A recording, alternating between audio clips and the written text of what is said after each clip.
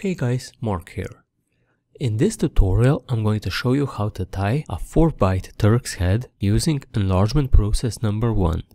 There are two ways of expanding a 2-byte Turk's head, and this is one of them. So let's start. I am removing the working end from the Turk's head to show you where the enlargement process begins. If it begins on the right side of the standing end, this is enlargement process number 1. If it begins on the left side of the standing end, it is called enlargement process number 2. We're going to do the enlargement process number 1 in this tutorial, so let's start this one. So to start, we're going to parallel our standing end to the other side of the knot, basically going under where it goes under and over where it goes over. This is called laying the tracks. We're basically creating two parallel cords that we're going to split on the next pass. But for now, we're going to lay the tracks to the top of our knot.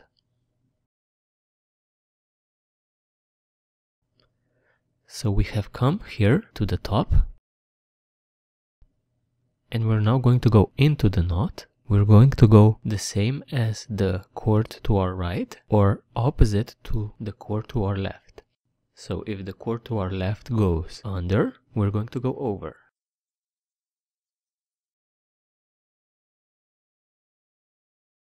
Then it goes over, so we're going to go under. Then it goes under 2, so we're going to go over 2.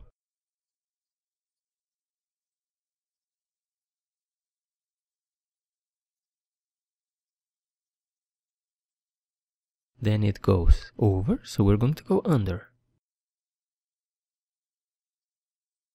And this is laying the tracks that we will split on our last pass. So we have laid the tracks now, and we are now going to travel up and split the pairs.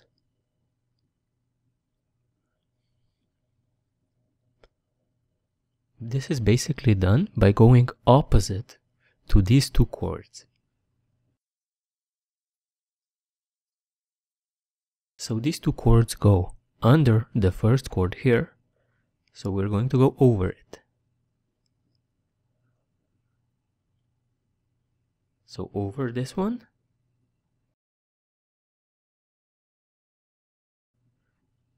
Then they go over, so we're going to go under. Then they go under 2, so we're going to go over 2.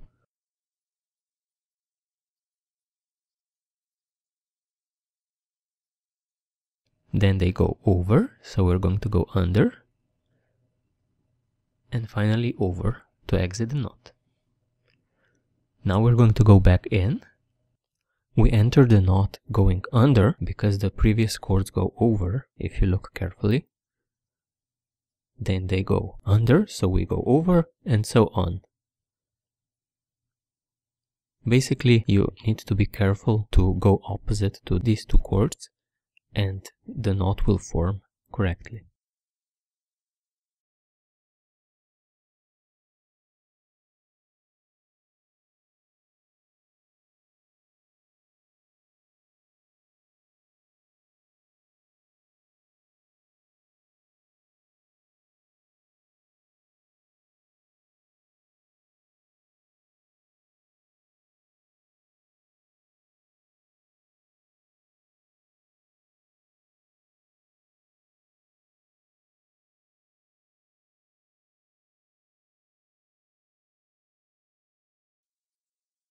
Okay, we have now reached the standing end, and we finish by placing our cord next to the standing end. And with this, we have our 4-byte Turk's head ready for any project that we want to do with it.